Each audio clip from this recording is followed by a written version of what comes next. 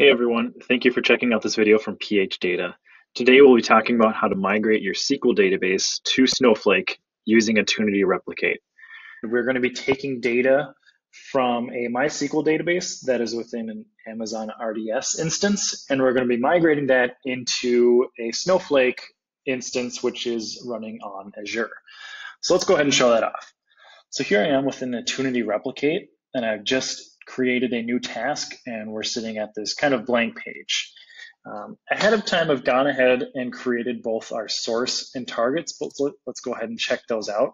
So a simple way to set up a target endpoint for your MySQL instance is to simply have the server, the port that it's running on, and a username and password that's going to be able to move that data into our Snowflake instance. So go ahead and test our connection to make sure it all works. And it does, that's good.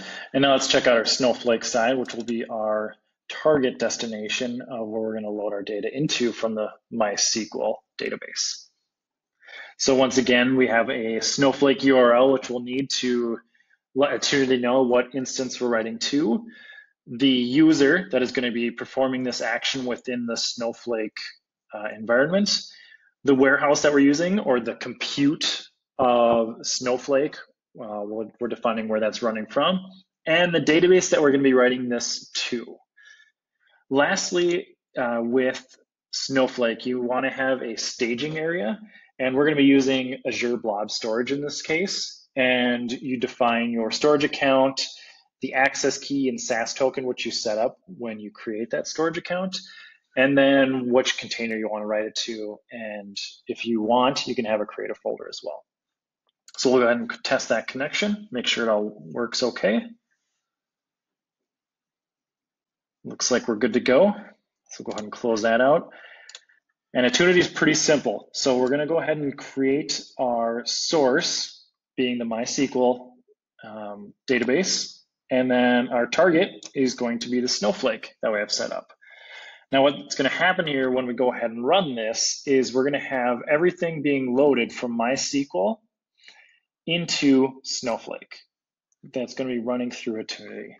But first, what we need to do is, since our database and tables of our example database here within MySQL has lowercase characters, both in the table name and the columns, Snowflake wants those to be all uppercase. So we got to make some transformations here.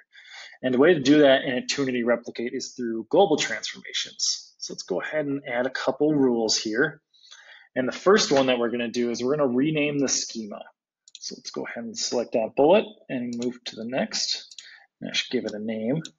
So let's call this Northwind Schema Rename.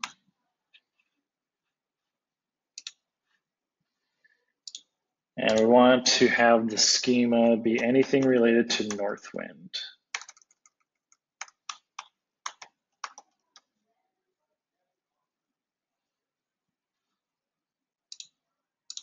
Oops.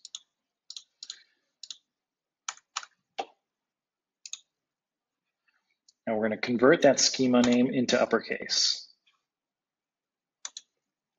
Go ahead and confirm all of that looks good, which it does.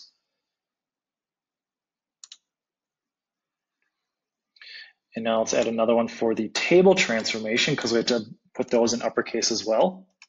So we'll call that the Northwind table transformation. And this time we'll rename some tables. And we're going to rename anything once again that has the Northwind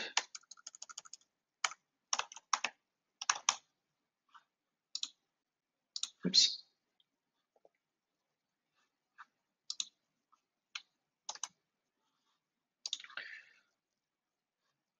All right, let's go ahead and have it be applied to all the tables anywhere within the Northwind schema.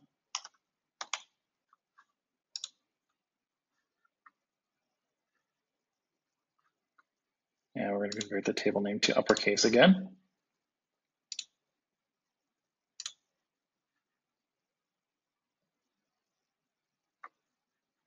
And we need to apply one last one to the columns. So we're going to call that the Northwind column transformation. Let's click on columns here. We're going to rename those columns. Once again, we'll apply it to the Northwind schema.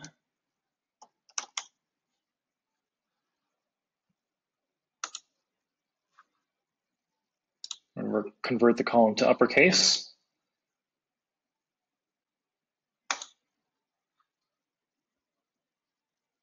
And we'll go ahead and click OK there.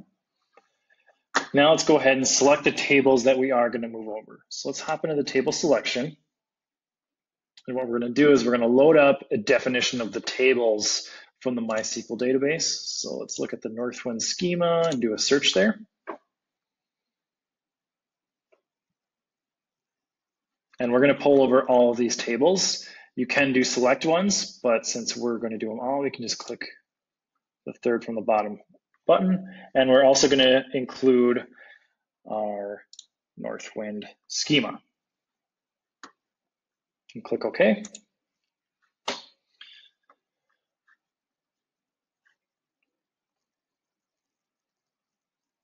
All right, now that we have all of those within there, everything looks good with the selected tables. Once again, we're doing a full load. So we're basically moving the MySQL database over into the Snowflake instance. So let's go ahead and click on the Monitor tab. And we're looking pretty good because we haven't actually run anything yet. So let's go ahead and click Run. And I always like to do Start Processing. And let's go ahead and let that get kicked off here. While we're letting that start, we're just going to go into our Snowflake instance quick here, and we'll see that within the temp database that we're going to be putting everything, there isn't a Northwind schema yet. So go ahead and refresh. There's still nothing there. So let's go over into Attunity Replicate, and we'll see that it's just starting off the run here, and so it's starting to load tables slowly in. So as we can see, more and more are loading up, and we can see the progress that each table has. We're going to go ahead and let this run through. Since this is a fairly small data set that we're going through, it should only take a couple minutes.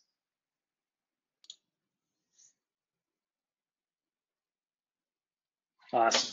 Now that we have everything complete, everything checks out, we can go into our Snowflake instance, and let's go ahead and refresh our database objects here. And now we can see that we have a Northwind schema, and those tables have also been moved over. Everything has been now capitalized, as you can see, and if we go ahead and look at an example table here, preview some of the data, we can also see that all of the columns have been capitalized as well. The row one is not capitalized here, as that is a default column that is just displayed from within the Snowflake UI. So that is a quick run through of how Attunity Replicate is really quickly able to migrate sample database over into Snowflake. Thank you for checking out this video.